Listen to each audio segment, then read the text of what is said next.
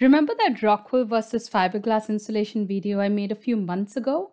That harmless, fun, hopefully informative video? Well, last week I got a letter from the Executive Vice President and General Counsel of NAIMA, which is the North American Insulation Manufacturers Association. They represent manufacturers of fiberglass, Rockwool, and Slagwool insulation products. A week after I posted that video, Owens Corning set up a Zoom call and complained about my video for about 30 minutes. What's really suspicious is that everything they said is in this official letter from NAIMA. This letter also seems to focus on my description of fiberglass and Slagwool and not as much on Rockwool. In all fairness, it's not rude or offensive at all. It's just really surprising that a relatively small YouTube channel can have such an impact. Along with this official letter, they also sent me pages of studies and research, and naturally, I went through all of it. So in this video, I'm going to summarize the 4 main points they had an issue with. First off, I said that respiratory protection like a face mask is required when working with both fiberglass and Rockwool, which apparently isn't true. It is recommended to wear a mask when you're exposed to a space with more than 1 fiber per cubic centimeter over an 8-hour time period, which rarely ever happens. The few instances where you need an N95 respirator are when you're blowing loose-fill insulation in an attic or wall cavities, when you're dumping or pouring unbonded, bulk or specialty fiber products, and during insulation removal, repair or demolition. The Health and Safety Partnership Program has tested thousands of air samples from manufacturing facilities and installers, and the exposure levels are always below 1 fiber per cubic centimeter. Improvements to the product design and engineering controls have lowered the amount of fibers released. Unbonded insulation seems to release more fibers than bonded insulation, which makes sense. However, lab tests are one thing and reality is another, right? I ran a poll on my YouTube community page about this issue. A big thank you to the 513 people who participated in it. 82% of people said that they always cover up when handling fiberglass, and 12% have never had any issues. Most people said that they get itchy throats and red bumps in their skin like I do if they don't wear a mask and long sleeves. One person said that foil-faced hullboard is the worst and itchiest fiberglass product he's ever had to deal with. Another person said that the pink pads used to feel much worse a decade ago, but it's much softer now.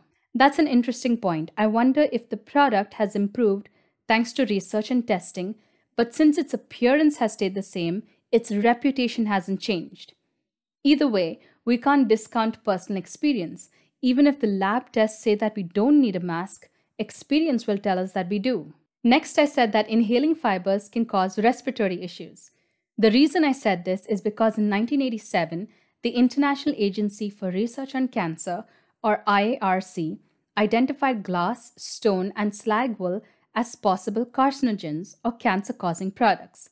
A cancer warning label had to be placed on all glasswool products. However, in 2001, after extensive research, they determined that glass fibers are not toxic and they do not increase the risk of lung cancer or mesothelioma. Glass fibers are biosoluble, which means that they dissolve in the lungs.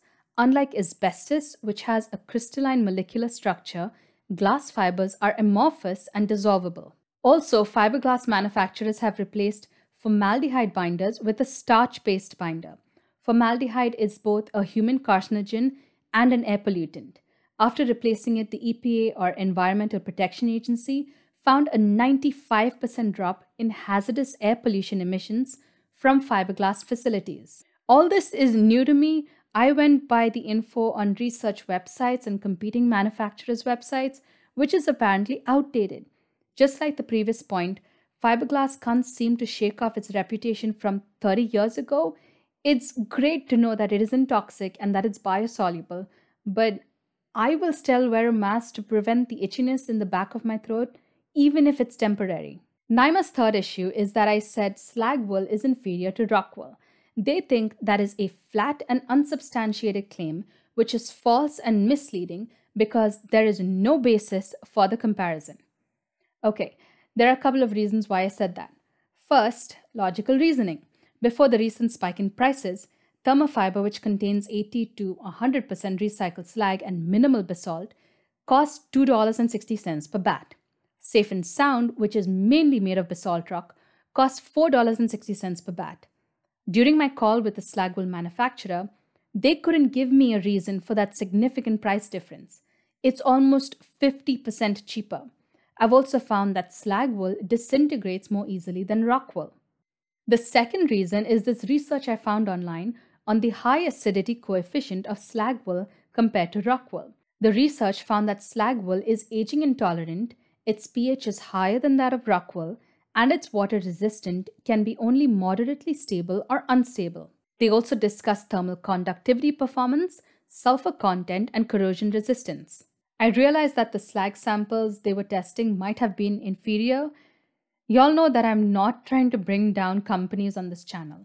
I'm exploring this realm of building science products and technology. I had never even heard of slag wool until I made that video. It is lumped in with basalt rock wool, or it's just called mineral wool. But it is a different product. How can the ingredients be so different, but the end products and performance are the same? I'd love to be involved in scientific tests comparing the materials and learning more about them, and if I'm wrong, I'll admit it. And now, their last point, which doesn't make any sense to me. They say that no insulation product can claim to be environmentally friendly because it suggests that the production has no impact on the environment.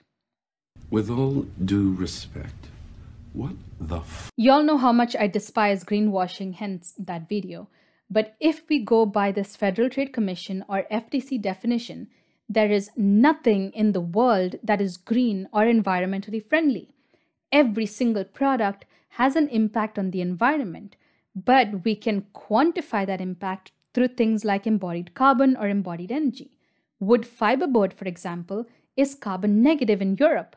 Are we not allowed to say that it is better for the environment than other more energy-intensive products or petroleum-based products? This letter says that all insulation product manufacturers collect and process raw materials and create the end product with a process that requires energy of some sort. This is not exclusive to insulation. Also, if that's the case, why do you claim that your role is to promote energy efficiency and environmental preservation through the use of glass, rock, and slag wool insulation? Isn't the term environmental preservation just as taboo as environmentally friendly? Again, I don't have some ulterior motive to bring down NAIMA or any other company. I'd just like to explore this realm of building science in peace. This was very informative though, and I learned a lot. When I speak to manufacturers that are trying to introduce a new innovative product to the market, they tell me about all the hurdles that they face, whether it's laws and codes, R-value requirements, or going up against the old school big dogs in the industry. I kind of get it now. Anyway, thanks NAIMA for watching my video and sharing all this info with me. If you have any issues with this video, I'm sure you'll let me know. Don't forget to hit the like button and subscribe to my channel. Thanks for watching. See ya.